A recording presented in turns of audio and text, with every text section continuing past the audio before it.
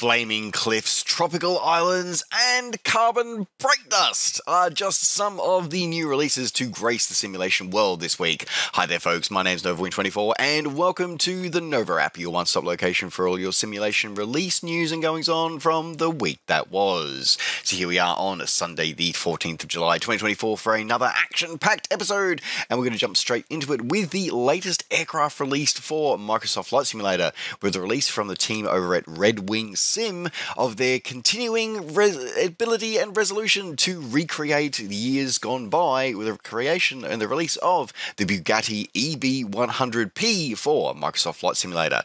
So the Bugatti more commonly associated with very, very fast and high-performing race cars, was also once upon a time dabbled in the world of aeronautical design, and their efforts for that was the EB100P, which was a aircraft designed for as a racing aircraft, but was intended possibly to go into production as a fighter aircraft. Sadly, the real aircraft never actually graced the skies, with its development being cut short by the start of the Second World War, and the airframe being hidden away until it was rediscovered after the Second World War, but sadly it was never to grace the skies. So the team over at Red Wing have attempted to recreate this aircraft and bring it to life in the sim by giving a faithful reproduction of the 1938 design with its Bugatti power plant. So this is a highly detailed rendition of the aircraft as they imagine it would appear, with an authentic flight controls and a flight model based on a reproduction of the aircraft, a recreation of the aircraft that was attempted to be created a few years ago. Includes custom coding of pneumatic and hydraulic circuits, custom tank and canopy jettison animations, automatic systems, a number of race liveries, as well as a hypothetical military version with a weapon and gun sight. So if you want to pick this one up and add this one to your collection, you can pick this one up for $35 or your regional equivalent, available now from Sim Markets. Moving on into scenery releases now, the team over at Clifford Designs has once again created a tropical paradise for us to visit in the sim, with the release of their rendition of French Polynesia. So this gives an improvement project on the base visuals provided by the sim, including a number of custom areas, custom terrain features, as well as a custom POI models. It includes a whole heap of new places for us to explore, including hotels, boats, and remote helipads. So for those who are very much into low and slow or into frantic palm tree flying, you will find yourself very much at home with the stunning visuals and recreation of the beautiful French Polynesian islands. Now, if you wanted to pick this one up and add this one to your collection, you pick this one up for $13 or your regional equivalent, available now from Contrail. Continuing on with scenery releases, the team over at Creative Mesh has created a new little remote bush strip for us to visit with the release of OU3 Mahoney Creek. So a small little bush strip located on a plateau above Middle Fork Salmon River. This is only a few minutes away from a previously released airport from them, Thomas Creek and Indian Creek. So if you're wanting to go for a little bit of a hop and continue on your exploration here of Oregon, you can definitely continue on with this run. So it includes high-definition objects, animated windsocks, various different detritus to bring to life this small little remote strip, and overall just continuing on with a scene, a group of ideal that I like, with giving us different remote places to explore. Now, if you want to pick this one up, you can pick this one up for $6 or your regional equivalent, available now from Orbix Direct. Moving to an airport that's a little larger, the team over at TAI Models, have released their latest airport with the release of Cairo International Airport. So obviously, funnily enough, we're doing what it says on the tin. It is the main airport serving Cairo, of course, the home for having anyone heading to the pyramids. And this gives us a high detailed rendition of the airport as it appears at the end of 2023, with all airport buildings modelled, with high definition text used throughout, custom ground poly used throughout, all up-to-date taxiways, aprons, and runway elevation have also been included, with custom jetway support. And if the main terminal is fully detailed with its interior, but they have not skimped on the exterior and the ground poly, and overall that is looking pretty damn good. Now, if you wanted to pick this one up and add this one to your collection, you pick this one up for $23 or your original equivalent, available now from Orbix Direct. And so another aircraft release. Sorry, I'd almost forgotten about another aircraft release here. So the team over at Batavia are back with releasing another one of their classic aircraft, but this time brought over for Microsoft Flight Simulator with the release of the Handley Page Hamden. So the Hamden was a light bomber and also ended up serving later on as a torpedo bomber used by the British forces during the Second World War, and was definitely an iconic aircraft for how it looked, that's for sure. Very much looked like a bit like a suitcase, I think it did anyway. So if you want to pick up this twin-engine bomber, so this twin-engine bomber has a high-definition custom sound set for all the various engine sounds, including switch clicks, cockpit sounds, and animations. Includes basic working automatic controls and a working Lorentz instrument for your radio navigation. Includes automated leading-edge slats for one of the variants, realistic crew figures, custom animations, and a variety of other features. So overall, looking pretty standard as a team from Batavia. So visually, it is looking pretty good. Actually, I'm probably going to say it's one of the better ones I've seen, better portovers that I've seen Batavia do. So overall, hopefully we can see that continuing on from there for the future. Now, if you wanted to pick this one up and add this one to your collection, pick this one up for $20 or your regional equivalent, available now from SimMarket.